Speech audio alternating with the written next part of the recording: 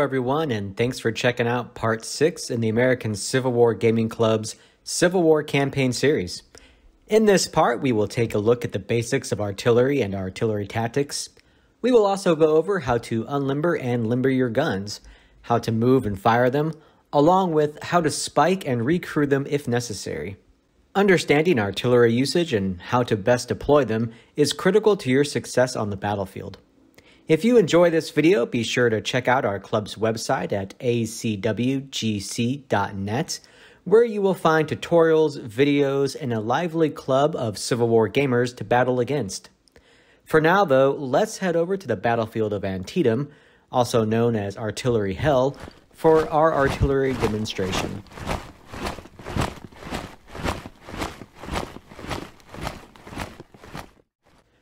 The anchor of any army is its artillery. In these games, the artillery is organized in one of two ways, either by full batteries or by sections. Usually, a full battery will consist of 4 guns for the Confederates and 6 guns for the Federals. When divided into sections, these batteries will have individual 2-gun units as shown here. In Part 4, we covered how units move and what movement points are, so I won't go over that too much here. Artillery units move at the same rate as infantry along turnpikes, roads, and trails, but are much slower once they turn off the roads and head into the rougher terrain. To check out exactly how many points it costs to move artillery over different types of terrain, remember that you can view this in the parameter data up here in the Help drop-down menu. The games have a number of different artillery units. There are field artillery units, by far the most common, but also horse artillery, emplaced artillery, and mortars. Each of these has their own unique advantages. Field artillery can be moved and massed and will undoubtedly be your most numerous on the field. These batteries, when grouped, can devastate an enemy position. Horse artillery is basically the same as field artillery with one notable difference. Horse artillery supports the cavalry forces, and because of this, their total movement points equal that of the cavalrymen's. This makes them very effective pieces to move rapidly across the board and also over poor terrain and through uncharted territory. Emplaced artillery are the larger and more powerful pieces, which are usually found around cities and forts. These non-movable guns are susceptible to being outflanked in an attack, and should need close infantry support at all times. Lastly, mortars are able to lob shells into the air and into any hex within their range.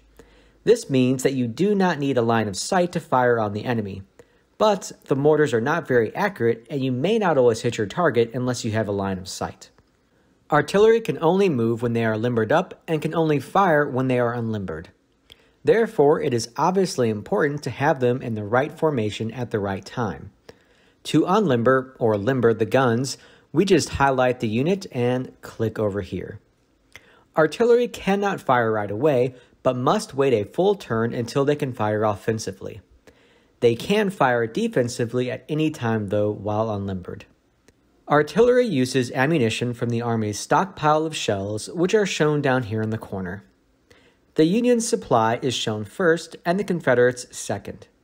As you can see, we have 8,915 Union shells currently. If I fire this 4-gun battery, it decreases that number by 4. Simple. In any scenario, it is a good idea to keep an eye on your available ammunition and not expend it too quickly. In some scenarios, this probably will not be an issue, but in some of the larger ones, you will need to ration your shells to make sure they last until the end of the fighting. Being engaged in a battle after the ammunition has been expended is disastrous. When playing against the AI or another opponent, you can control your own automated fire by coming up here to the AI and clicking on Adjust Auto Defensive Fire. By default, your guns will fire at their maximum range during the enemy's turn. You can limit this to minimum, firing only when the enemy is within 4 hexes, or to medium. Medium will fire at short ranges, but only intermittently at longer ranges. Keeping a close eye on your artillery ammunition is very important in these games. Artillery by itself is very vulnerable to capture by enemy infantry and cavalry. A lone artillery unit in a hex is an almost irresistible target to your opponent, and they will usually charge them if given a clear path. You should always protect your artillery with close infantry support, and, if possible, with a unit sharing the same hex as them. Your artillery can be destroyed by enemy artillery fire, or possibly uncrewed by enemy infantry fire. Once uncrewed, the unit will have this uncrewed label on its information box. They are unable to move or fire until they are recrewed by a friendly unit. To do so, you need to use an infantry unit and enter the same hex as that artillery unit. During the next turn, with all your movement points available, highlight both the infantry unit and the artillery unit. Come up here to Command and select Recrew Battery. You will notice the infantry unit is reduced by 25 men per gun to recrew the battery. Further, the battery is automatically downgraded to the lowest possible rating. Another command that you can use is something called spiking your artillery. When you spike your artillery, you are intentionally destroying your own guns to keep them from falling into enemy hands and allowing them the full amount of victory points they would gain from their capture. Spiked guns are permanently disabled and may not be used again by either side. To spike your guns, you need to highlight the artillery unit and then come up to the command menu and click on Spike Battery. The unit will now be spiked as seen on the graphic down here. This is a command which should only be used as a last resort when you have no chance to escape an impending attack. When an artillery unit is overran by enemy infantry or cavalry, it simply is destroyed and vanishes from the map. That is, unless you are using the artillery capture optional rule.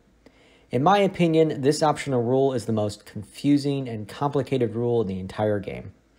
In theory, it allows for artillery to be overran and captured by the enemy rather than immediately destroyed. In reality, there are so many little-known quirks and stipulations with overran artillery which confound and confuse even the most veteran of players. In fact, there are so many stipulations surrounding artillery capture that I don't even have time to go into them all here. For an explanation of artillery capture, you can consult the user's guide or, even better, check out our club's training academies. The link is in the description below. My opinion is just to play with artillery capture turned off and save yourself a serious headache. Artillery is most effective when it is massed in hexes to concentrate firepower. In most games, the limit is 16 guns per hex, but this can vary based on the parameter data in the game. While these stacks can cause great damage to enemy positions, they remain very vulnerable to enemy units and need to be protected at all times. Guns cannot effectively defend themselves in a charge made by enemy infantry or cavalry. The proper use of artillery is critical to your battlefield success. It basically boils down, though, to making sure that they are in the right place at the right time and keeping them protected from enemy attacks. That concludes this part of the American Civil War Gaming Club's introductory series on John Tiller Software's Civil War games. I hope you have learned a bit more about artillery from this video and how to use it in our games. In our next video, we will head westward to Tennessee and the Battle of Franklin. There we will discuss melee combat and how those are conducted. We will also talk about how different factors can increase or decrease your odds of success during a melee.